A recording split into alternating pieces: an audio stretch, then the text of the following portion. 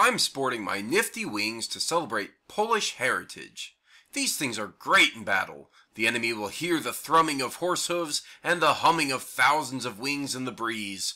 Cresting the hill, they will see what appears to be angels, or is it demons, charging toward them with long lances. They are the Hussar warriors, and they are awesome. Man, these wings are heavy. Anyway, I want to talk about the Polish Saber.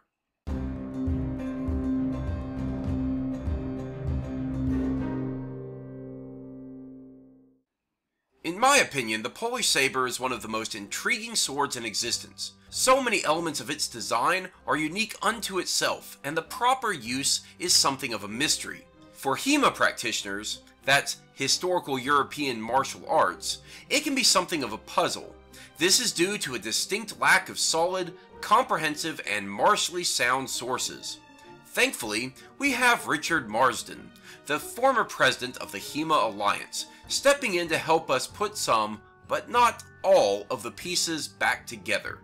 The Polish Saber, by Richard Marsden, may be one of the best examples I have ever seen of not only providing the reader with usable information on its primary topic, the Polish Saber combat on foot, but also giving insight into the scholastic and research-driven approach necessary to make heads or tails of a lost martial art. The first quarter of the book is a history lesson of Poland in the 17th century, focusing a lot on dress, culture, political structure, and details of the sabers themselves while glossing over the larger events. And there is good reason for this. The topics covered give some insight into how the martial art would have developed. I'll give you an example. One of the more common pastimes was polkati, which was essentially stick fighting, a form of game in which children and astute politicians alike would participate. How this game was played gives some insight into how the saber would have been used, with focus being paid special attention to the hand. Ow! While it is not outright stated, it at least comes close to connecting the pieces to helping us understand the apparent lack of handguards. The second piece of the puzzle comes later. This historical connection is not only fascinating, but it is also extremely important in understanding the scholastic process that must be used to develop a proper, martially sound method. The next quarter of the book is a look at historical sources on saber fighting. These don't come in the form of fight books like we have for other disciplines, such as the German longsword, but rather as anecdotal stories told by an old warrior, and a few offhand mentions of methods in other writers noting Polish methods. And just like cloning dinosaurs with frog DNA, adding a little bit of martial information from other martial sources, such as German or Italian fight books, these last bits help us in filling some of the much needed gaps in the understanding necessary to develop a sensible method. Remember the handguard puzzle? Well, the second part of that puzzle gets covered as you begin to see the use of the moulinet, which is a fancy way of using your wrist and fingers to give the sword momentum without the use of your larger arm. Something much harder to do, if not impossible, with a complex handguard.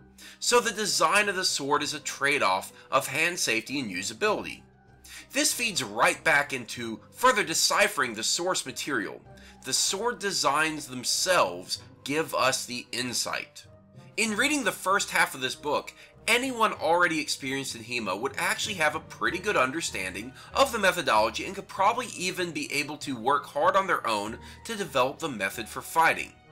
Thankfully, for the lazy and everyone else, the last half of the book then goes into the interpretation of the sources, all with lovely pictures describing the process, stances, guards, attacks, parries, defensive movements, and even a little grappling. This is the most valuable part of the book for those wanting to get out there and try it. Marsden also provides a little section in the back of the book for sources on gear and equipment. This makes this a somewhat usable book for a HEMA newbie. However, I feel this is one of the two weak points of the book. While it is a great book that gives you almost everything you need, it does presume a lot of the lessons that need to be learned in a general HEMA sense. Small things like really understanding the importance of timing, clearly defining what is meant by tempo when talking about sword combat, and the vital importance of balance and proper footwork. Essentially, the author with years and years of experience may have forgotten what it is like to be brand new to the topic. If this book was the only thing a person had, it may not be sufficient. Best to go find a local club or study some basics in Fiore or Lichtenauer before diving in. The second minor failure of this book is not in the authorship, but in the editing.